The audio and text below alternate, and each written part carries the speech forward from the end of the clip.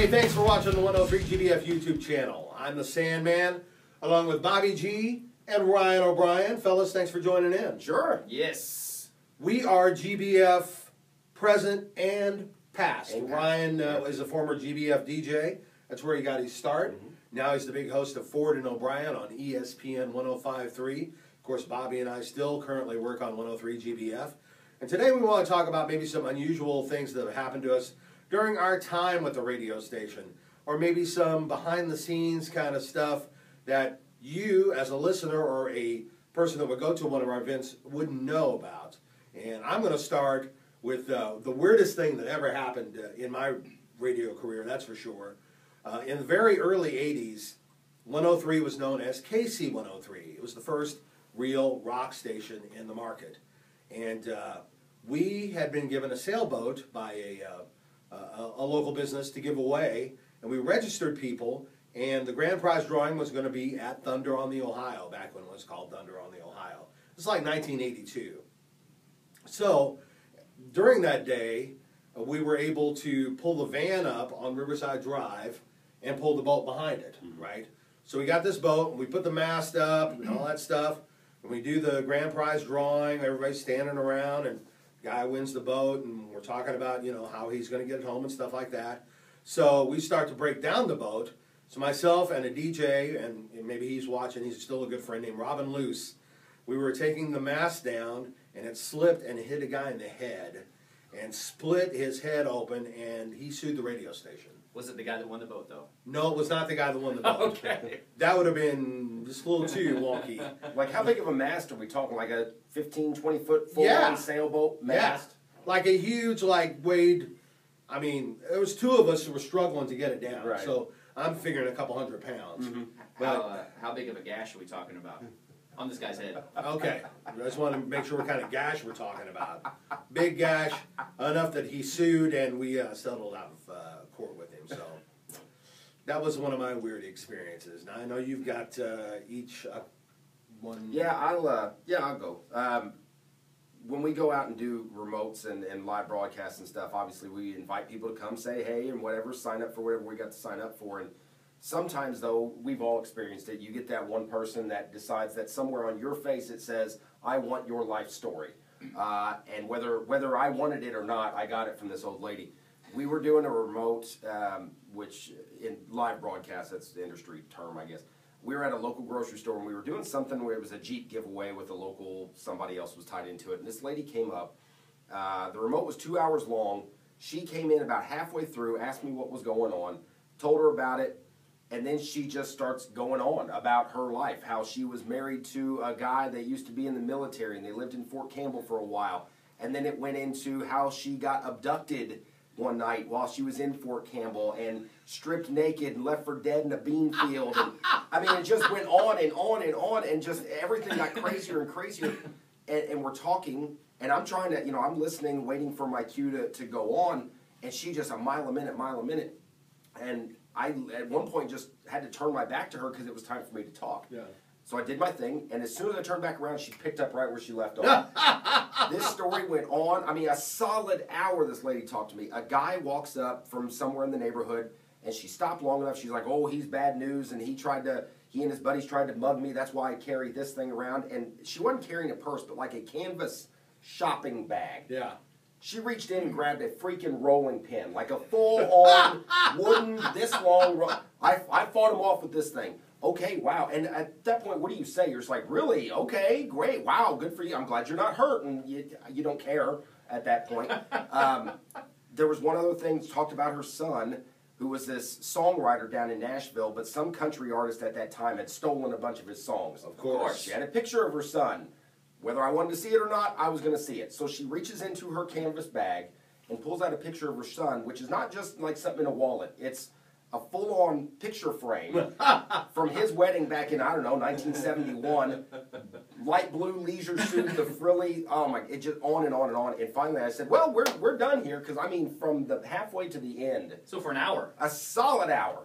And I said, okay, well, and have a nice day. And then you just get up and you can't drive out of there fast enough. Out of that whole story, though, I'm just amazed that I was laughing at a woman who had been stripped and left in a bean field. Yeah, I mean, just again, and nothing prompted it. It just like once it started going, she couldn't stop. It was just a stream of conscious rambling. What I love about the story is that was probably 12, 13, oh, easily 14 years ago. Yeah, easily. Yeah. Well over a decade ago, and you remember such specific details. That's how memorable and unique that story was to you. I've yet to have anything else like that happen. Thank God.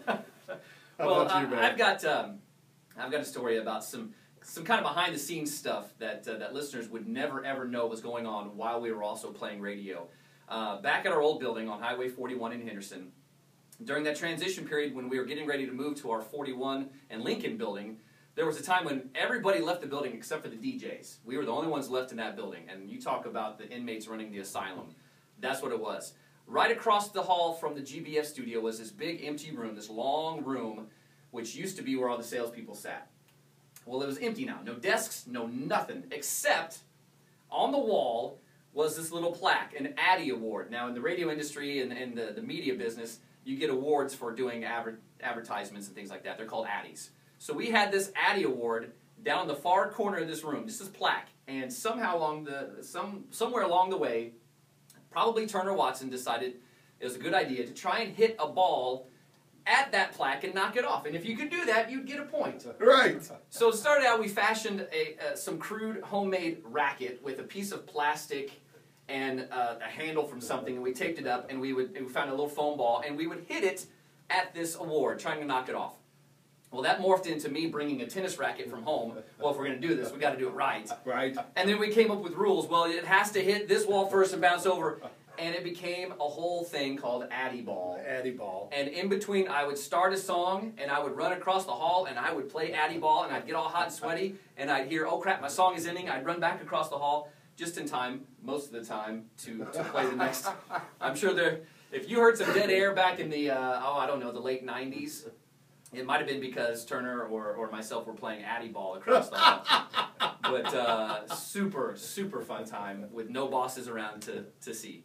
Back in the days when we had to push buttons and start the next CD. Yes, that's right. Before yes. Everything's on computers.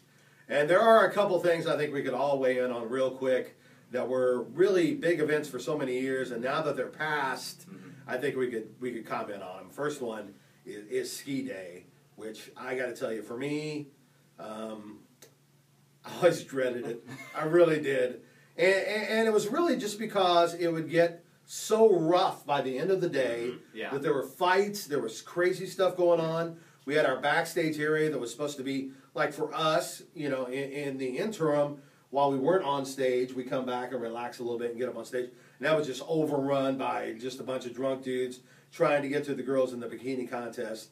Yeah. So Ski Day was not necessarily an event I look forward to. Yeah, I always dreaded it as I saw it coming up on the calendar.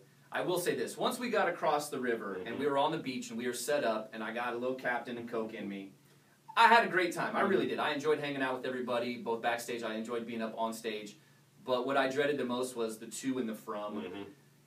It's a sense of not having any control over the situation. You have to wait on somebody else with a boat, and you have to kind of fight for position to get on that trip, because if you don't, then you have to wait another half an hour for it to get across the river and come back. So that was the biggest hassle. I remember one year we were going back across the river at the end of the night, and we had too much weight on the pontoon. Were you on that trip with us?